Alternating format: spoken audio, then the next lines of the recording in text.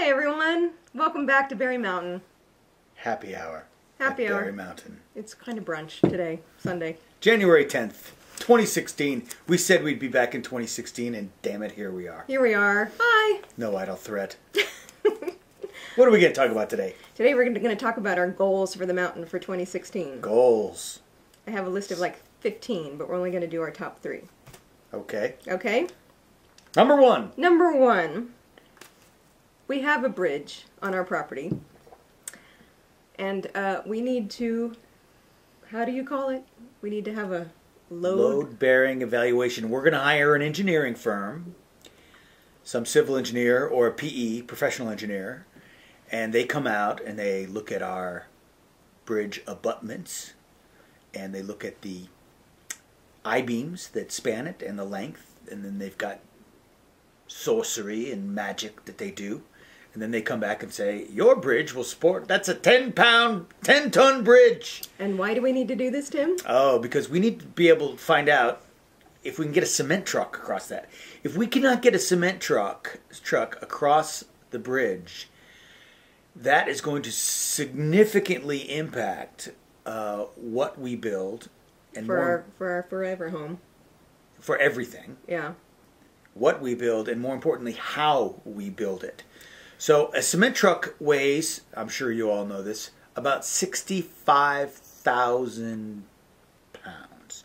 So rounding that up, we need to make sure that this bridge is a 40-ton bridge. If it comes back at 40 tons or more, that would be great.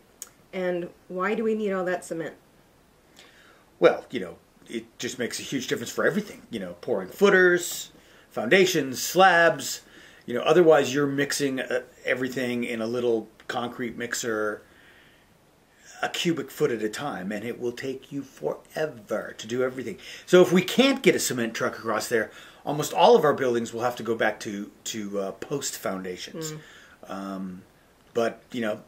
Because our goal, and I think we've mentioned this before, is we'd like to have a concrete dome home as our forever home. And that's where you've actually got a whole dome is completely made out of concrete. A dome home. A dome home. Is that okay? It's a dome home. Okay, well, let's not talk about that. Let's just we're on pins and needles. We're hoping to get this done this month, but when cross your fingers. Right, when we find out, then we can sort of look forward to the future and start thinking about what we want to do. Right. Okay, what's next? Okay, 2 is we are going to have to deal with all those piles of shrapnel from our land clearing, and that is our goal, is to get it all processed. And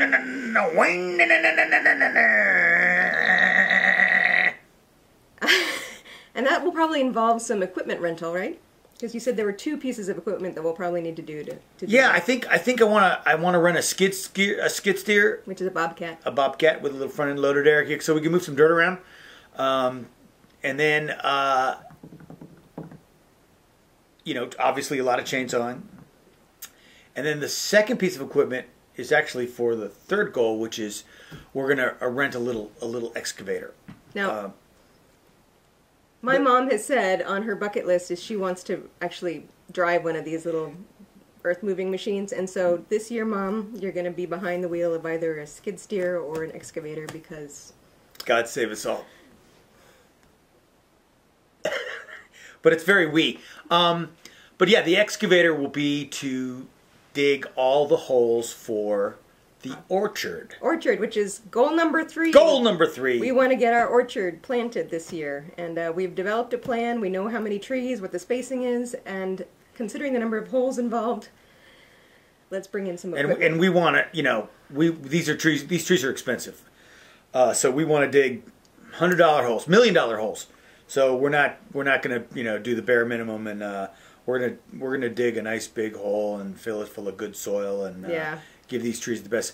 And when she said we developed this plan for how many trees and how far, she did. $1,000 worth of trees, you know. $1,000. So yeah, those are our 3 main goals this year: bridge evaluation, dealing with the piles, and planting our orchard. Right, and the bridge evaluation is small, and somebody else does it, and it'll be done fairly quickly. But the spill off from that is obviously, you know, as we think dream, design. Our decision tree will be at that juncture. Right. All of our buildings, from our homes to our sheds to our barn, everything is highly dependent on what that comes back on. Okay, and so I think the last thing that we wanted to talk about today were 2 shout-outs.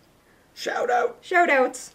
One is to Brad and Krista from the Big Family Homestead channel. Brad and Krista, these are your soaps that you gave to us. They're goat's milk soaps. They are the most wonderful things Goat's ever. milk Thank soap. you so much. I'm loving those. They smell the house up beautifully. And then 2, one homesteader family that we've been following for over a decade, Anna and Mark Hess. They have a blog called waldeneffect.org. They also have a YouTube channel, but it's not really highly populated yet, but I would suggest you go check it out. She is amazing. She's a writer. He is an inventor, and they are homesteading in Virginia.